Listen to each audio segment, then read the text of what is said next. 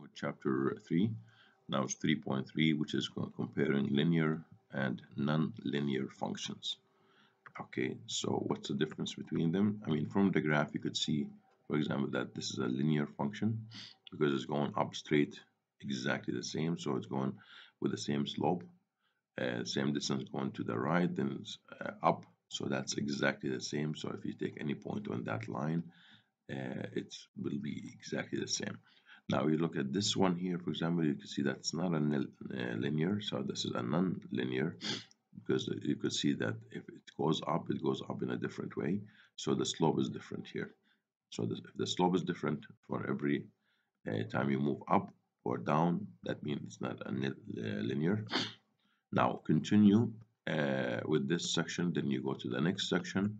The next section will take an actual examples from life and uses this idea of functions and the relation between them. So here we're going to construct functions to model linear relationships. What does it mean? Notice that here we have time, which is in weeks, and here we have money. So we could use actual real examples of life. We're comparing time to money, for example, and we could use it as a graph so we could explain more the situation of that we are in.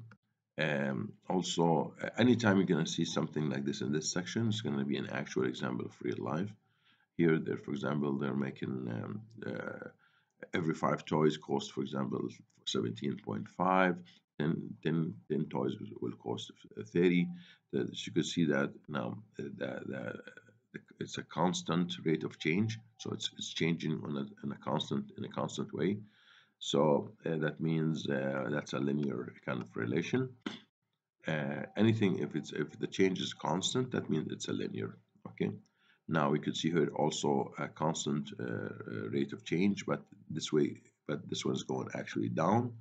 Here they're talking about burning a candle, for example. Every time you burn a candle, it gets smaller. So with time, so that's also a relationship, but it's a negative relation, so it goes down. The last section that we're probably going to get to it is a section also related to the linear equation, and it's an increase or decrease. It could be not linear or non-linear, but we'll show you the example. What does it mean? And this is an easier one, by the way. I'll give you another example better than this one.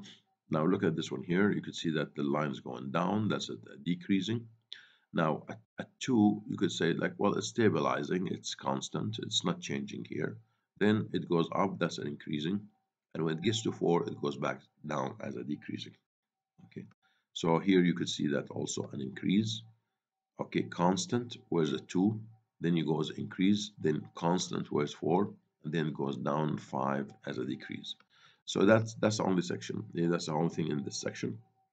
It's an easy chapter, by the way. Okay, so I'll talk to you later. Bye bye.